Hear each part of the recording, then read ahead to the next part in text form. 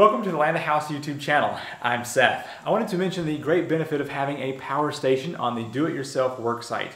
I'm currently building a 20 by 30 workshop, and I have been using the Anker SOLIX PowerHouse 767 power station. This has a lithium iron phosphate battery rated at 2048 watt hours and has an impressive 2400 watt AC output. It's also got some DC output and a light bar, which we'll talk about here in just a moment. But I've been running my lights here to do my work, a fan, charging batteries, running power tools, and I even hooked this up to my main breaker box so that I can test out outlets here around the shop. So let's go ahead and talk about this power station, and I will show you some of the uses for having it on the job site. Taking a look at the machine here on the front panel, it has a light bar up here on the top. I can press this button right here and it will do 2 watts on the low setting, 3 watts or 4 watts on the high setting, and then you can turn it off. The display has a big 100% here because it is fully charged. If I want to turn on the car socket, I can click right there and it'll show that symbol. Turn that off. Now the DC output over here is automatically on whenever the screen is on, so that's nice to see. If I turn on the AC outlets, it'll have the AC plug there, 60 hertz, and currently it'll run that for 4 days with the inverter just being on with no output. This plug right here is still 120, but it's designed to plug up to an RV camper. It's a 30 amp. Over here you've got 4 different AC outlets, and those are also going to produce 120 volt, 60 hertz, and between the 4 of them, it can do 2,400 watts. Now, something very unique to this machine is it has this handle that you push that button and bring it out. It's kind of like a suitcase handle, but that lets you roll this around. So it has these nice hefty wheels back here, and you can tell I've already been rolling this around quite a good bit. But it can also rest upright. So if I were to take this handle and pull this up, hopefully not drop it on the ground. There we go. So you can see that handle allows you to roll this around.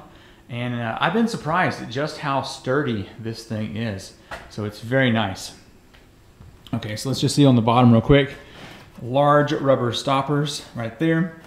Sticker with some information on it. And then those nice plastic wheels. Both sides have lots of ventilation for whenever this unit gets going and gets a little heat to it. Now here on the back of the power station, I can release this little drawer here, and it has the charging ports. So this is the AC input. The maximum is approximately 1400 watts. And over here is for your DC input for solar panels. There's also a fuse here in the middle. This little drawer is magnetically held together there. And if you want to extend your battery size, you can by adding more batteries right here with this little plug. Now the Anker 767 power station has a UPS built into it, and that means if you plug this up to grid power, it will be able to pass through 1400 watts. And as soon as you pull the plug or the power goes out, it will, within 20 milliseconds, switch over to using the battery and inverter that's in here. And whatever you're running will continue to go even if the grid is down. All right, let's step over here real quick and I will show you what I'm using this power station for here as I'm building my 20 by 30 shop. First thing I have to say is that the carrying handle of this power station has been so nice. I have used it a lot. The power station weighs approximately 62 pounds, so it's just heavy enough that you don't want to be picking it up and hauling it around. All right, so let me get this turned on real quick. The first 2 things that I've been using here on the job site are work lights. These are actually filming studio lights, but I use them quite often here out in the build. So you can turn this on and that pops on immediately. The next thing I've been using is this box fan because it can get quite warm out here on a nice sunny day. So plug that up real quick.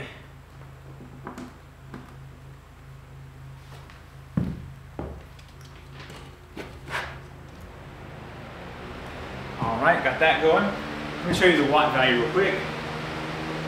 It's less than 100 watts. Got 93 watts right there, and it'll run that for 17 hours.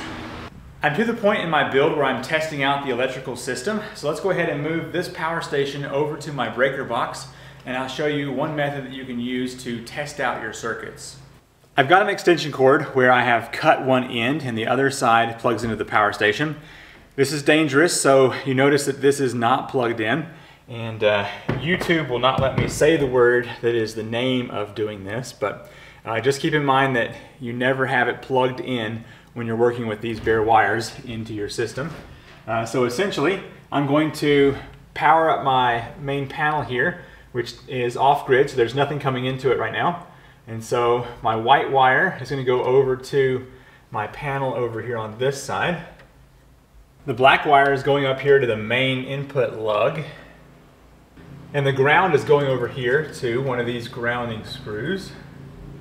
Now that I have my extension cord wired into my main breaker box here, I can take the other end of my power cord and plug it up into the Anker power station. So now my box is live up here. We can go over to an outlet and test out whether or not it is working properly. I've got a 200 watt LED panel I'm going to use, so I can just plug this up here. There we go. That's coming on, so now I know that receptacle is working properly. There we go.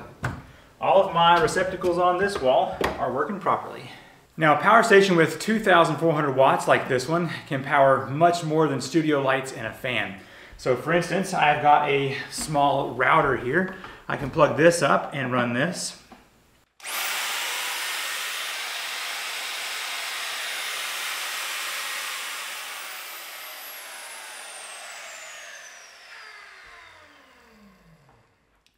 That was 517 watts, so you could run several of those at the same time. Or if you had that going and also, say, an angle grinder and all the lights and a fan, and you would still have power to spare.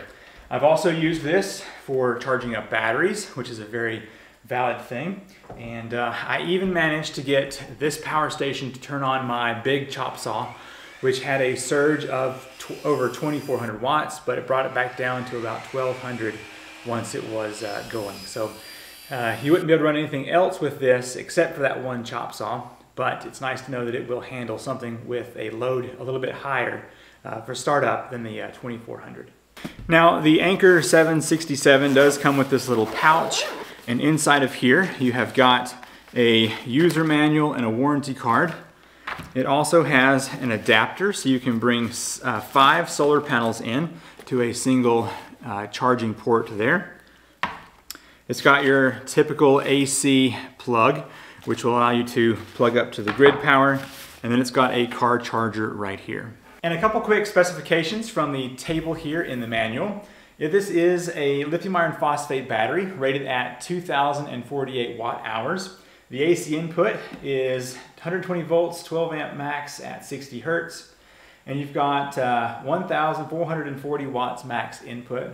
And the AC input power with bypass mode is also that 1,440 watts, which means when you plug this up, you can have up to 1,440 watts coming out of the machine without it ever using the battery.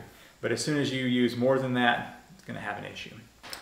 All right, the solar panel, you can do 1,000 watt max.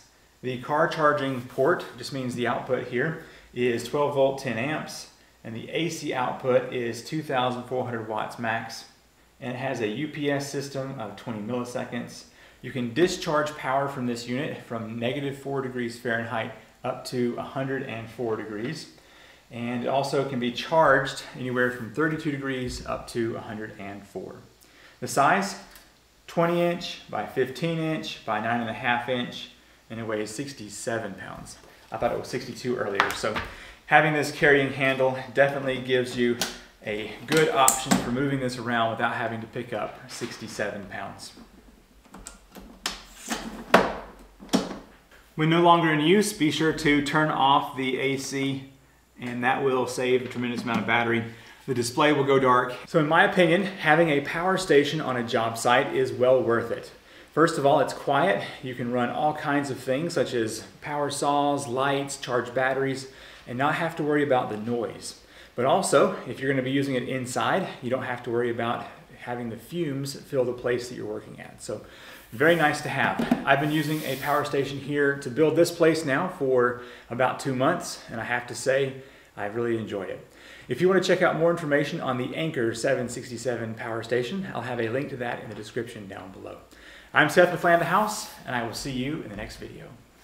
Bye.